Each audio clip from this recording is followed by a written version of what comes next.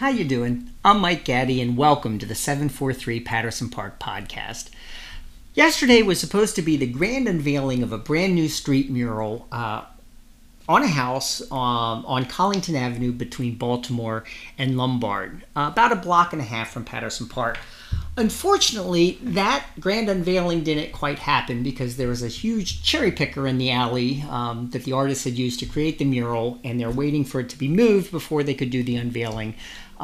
Grant McGuire, the owner of the house and the guy who arranged to have the mural painted, was really afraid that kids would get hurt playing on the cherry picker, or that I would get hurt playing on the cherry picker, which I probably would have.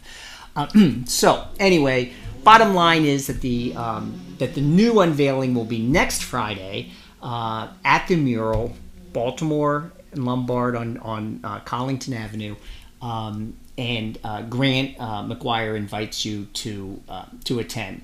Meanwhile, here's my conversation with Grant about the mural, about what it depicts, and even about how it was funded.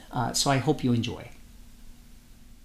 The Butchers Hill Community Association, myself, Justin, his first name is Justin, and some community members. We applied for the grant, worked with the Baltimore Office of Promotion and Arts, and after a long 12-month process, finally have the piece that's up there that you see today. So you just said the ADHD killer for this, which is it took 12 months to get it all. Jeez. Yeah. So I've lived in the house for a year. I purchased it last October, and I purchased it with the thought of having an exterior wall and putting some street art up there.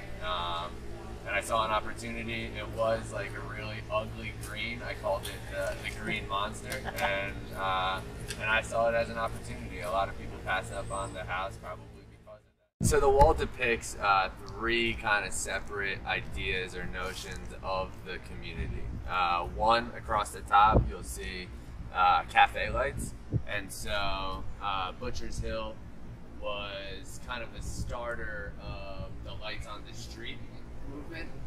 It's a program through the Butchers Hill Community Association that puts cafe lights over the sidewalks and over the alleyways to make a brighter, safer, more aesthetically pleasing neighborhood.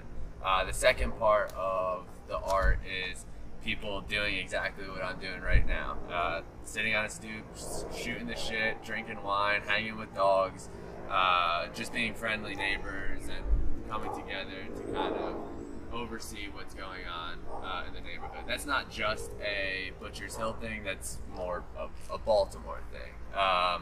And then last but not least, we have two children on the right side of the wall that are playing with chalk. A big thing in Butchers Hill is chalk night for the kids, where people go out and hang out and stoop sit and watch the kids kind of just, play on the sidewalk and play with chalk. So it's all intertwined by some ribbons and streaks and kind of unrealistic pieces that would not normally be on an actual street, but we kind of wanted that to intertwine everything. The name of the piece, technically through the grant, is called Butchers Hill Stoop Dream. So it should have that like dreamy aspect of what's going on. It's supposed to kind of challenge the thought of the future, right? Like who's shaping the future, and really that's the kids, right? They're the ones that are designing it with their chalk, right?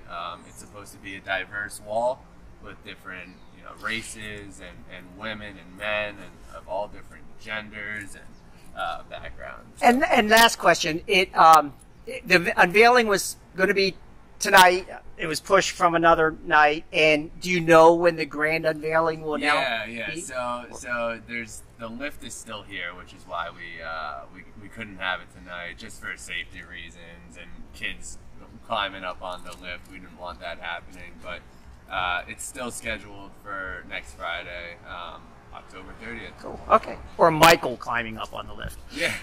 Thanks so much for talking to me. Hopefully people will come by, see the great mural. Thanks for moving to the neighborhood. Yeah, appreciate it. Come by anytime. This is not my wall. This is the community's wall. I want everybody to enjoy it and hopefully bring some light to this part of the city. Awesome. Thank you. Thank you.